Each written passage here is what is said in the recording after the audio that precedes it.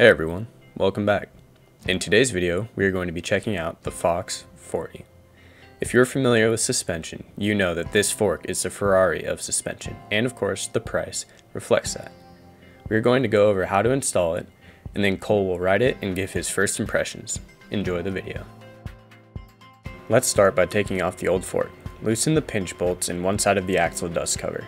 On the other side, unscrew and pull to get the axle out.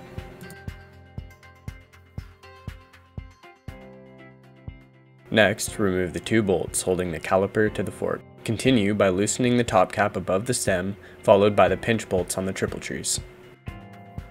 We can now slide the fork tubes through the triple tree. You can also leave the tubes in the lower tree only and just remove the upper tree.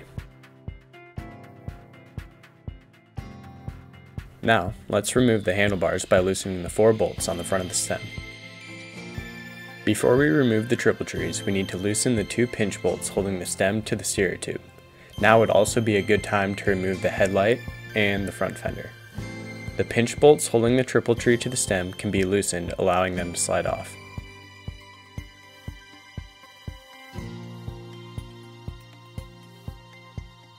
The 2 parts we will need from the old fork is the steer tube bearing and dust cover.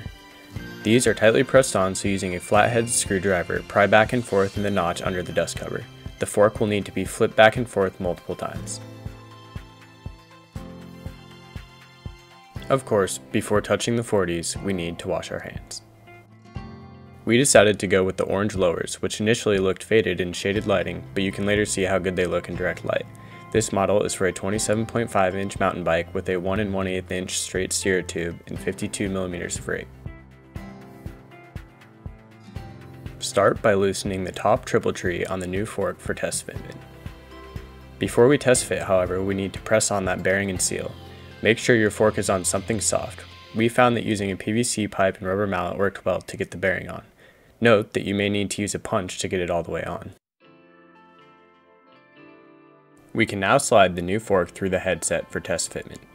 As you can see, the fork tubes aren't sliding into the upper tree enough, so we will have to loosen the lowers and slide them up more. This is an example with an already cut steer tube so that you can see how you should cut it relative to your spacers. It should be about 1/8 of an inch below the top. After marking your cut spot, make the cut. If you don't have a metal chop saw, you can use a hand saw, just make sure that it is straight. Using a file, clean the burrs that the cut has created so that it can slide smoothly back into the head tube. To make the fork fit correctly, we will need to grind down this manufacturing tab. We used the flap wheel to be sure not to remove too much material. Now, using the star nut that came with the fork and the top cap bolt, hammer the star nut down into the tube. This should be about a 1/2 inch below the lip. Here's that gap again. This is important so that the fork can suck up a bit when tightening the top cap. The top cap should only be tightened slightly past the point of where there is no more lateral movement in the headset. If you aren't using a direct mount stem, you can put the original stem in place of the spacers. If you are using a direct mount stem, make sure to get a spacer for it or else the headlight won't clear. We can now put the front wheel back on, slide the axle through, and tighten the pinch bolts. If you have watched our brake video, you should know how to center the caliper on the rotor. If you don't, go check it out.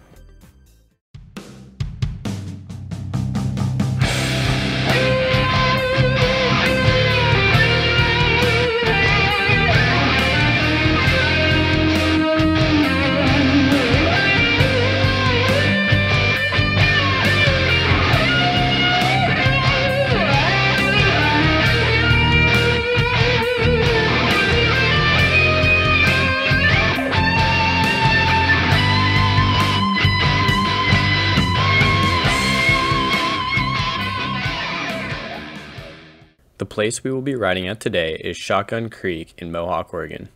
It is a motorized only area with no mountain biking trails. It features trails with long, rocky uphills and tight, rooty steep hills, plus everything in between. Perfect for testing the new fork. Before we ride, we like to stretch and hydrate.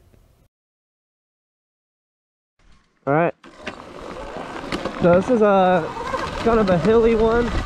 It'll be interesting to see if I can hang with Riley on the sprocket. Even with the 40, that doesn't do much for hill acceleration. 40 helps a little bit more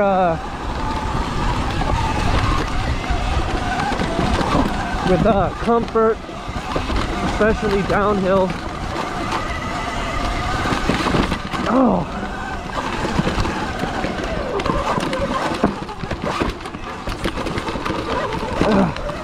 Terrible line choice there. What are you at, 82? 79. I'm at 82. Wow. Sprocket might be making a difference.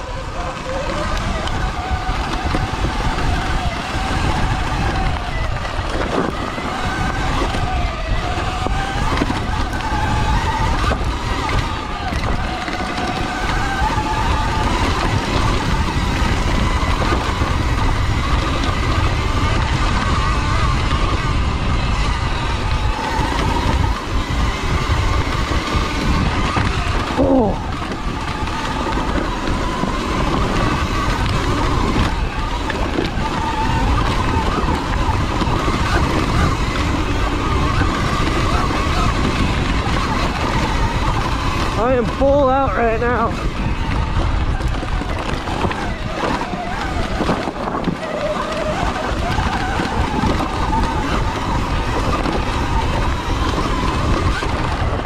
Oh, wow. Dude, that's steep and fast, man. Yeah. Fuck. I wonder, I forget, it's 30, I think 32 is right up here.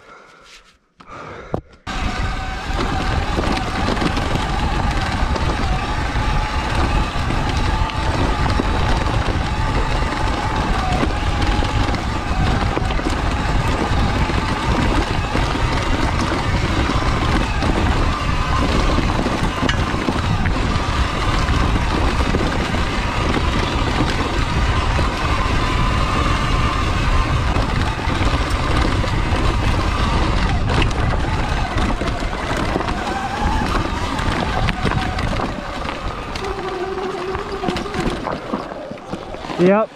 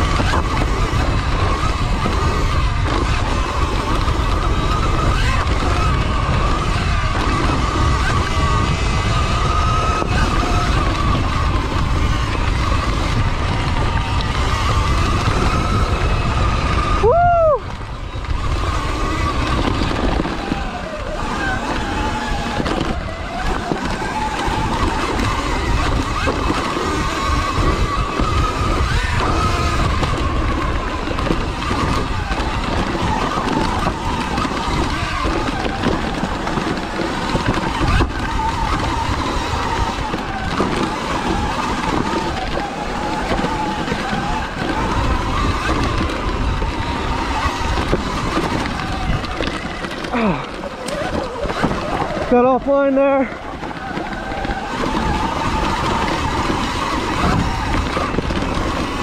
Hard to steer when your front end is off the ground. Oh.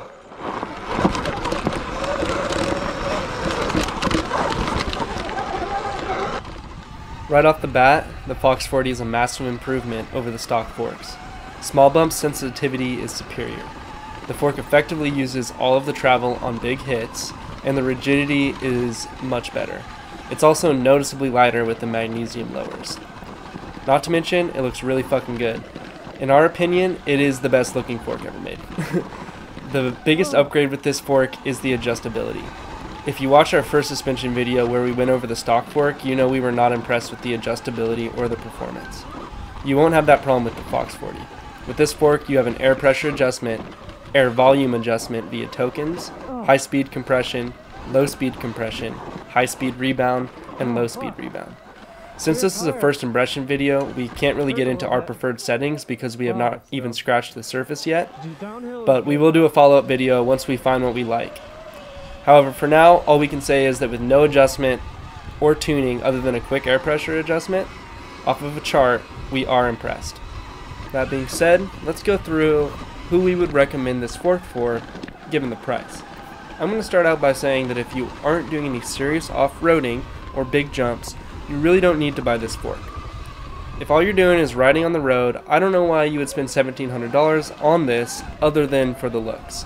Which I do understand, if you have the money and you have to have it, it does look really good. Now if you do ride off-road and you want a good improvement over the stock forks, but you're not willing to spend $1,700, then I would recommend you take a look at the Marzocchi 58. The Marzocchi 58 is essentially the same fork, except it only has one rebound and one compression adjustment each, where the Fox 40 has two for each, high and low.